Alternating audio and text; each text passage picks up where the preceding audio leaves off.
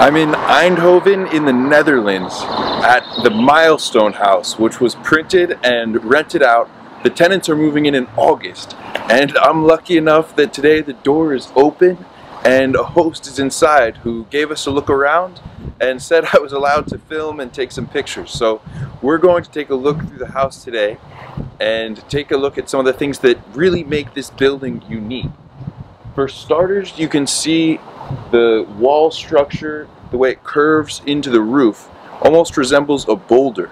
This is one of 5 planned units that all have a very natural look to them. It's quite unique and different from other types of architecture, instead of trying to conform to traditional methods, demonstrating some of the qualities of 3D printing in the building.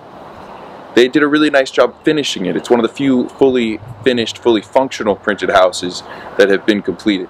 This project was done by Weber Beamix, who's located here in Eindhoven. So now we're in the kitchen, and the far wall, all of the exterior walls are 3D printed, and they left the layers raw to showcase the architectural methods for building this house.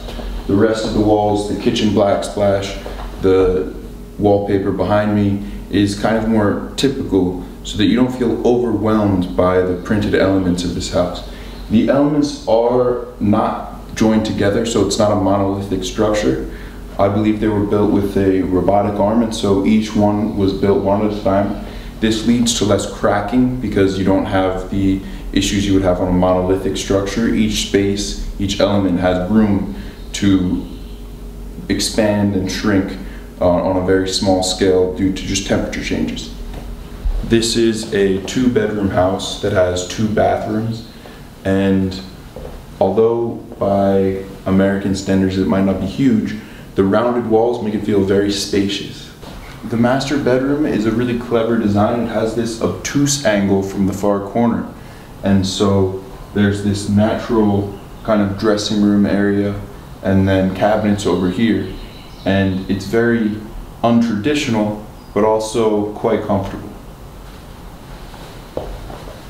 Then here you have the smaller bedroom, which features maybe a room for a children's bed. Could even have a bunk bed in here. Just small accent 3D printed walls. Less than 30% of the wall space in each room is really occupied by it. And even put in this typewriter to demonstrate maybe how far technology had come from the past to today.